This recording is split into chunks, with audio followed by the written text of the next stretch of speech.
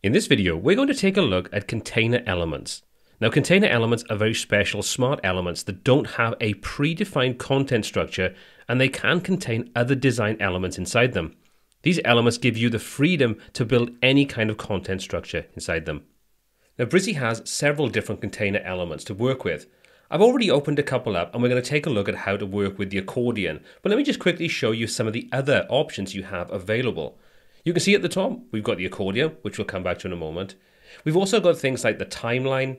We've got tabs, a carousel, a switcher, lots of different options to allow you to get creative with your designs. So let's go ahead and take a look at how we can use the accordion as an example.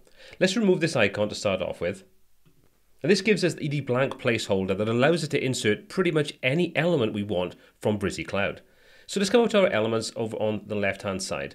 We can simply drag any of these into our design. So let's go ahead and insert, first of all, a column. We'll drop that inside there. We've now split this into two separate columns. Now we can go ahead and add whatever element we want into the left and right hand sides.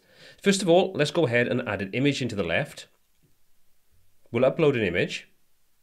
This one will do. Once you've inserted the image, you can go ahead and set any parameters you want on there. So we may want to zoom in, for example, readjust the position. All those options are available to us. So now we can go ahead and put whatever we want into the right hand side. So again, let's click on the plus. This time we're going to grab the text element, drop that into our right hand side. You can see that now pulls in some text. If you want to just like add a button, we could simply search for our button, pop that into the right hand side, and we've now inserted a button. So we can go ahead and customize any aspect of that. Once you've finished working with the first accordion section, you can simply go to the second one and start inserting any kind of design you want inside here. If you want to add more accordions, you can do exactly that.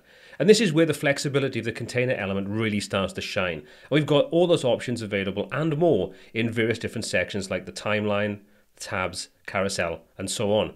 I would highly recommend taking a few minutes to go through, test these out, and seeing how creative you can get using these container elements and the various different elements we have to use them.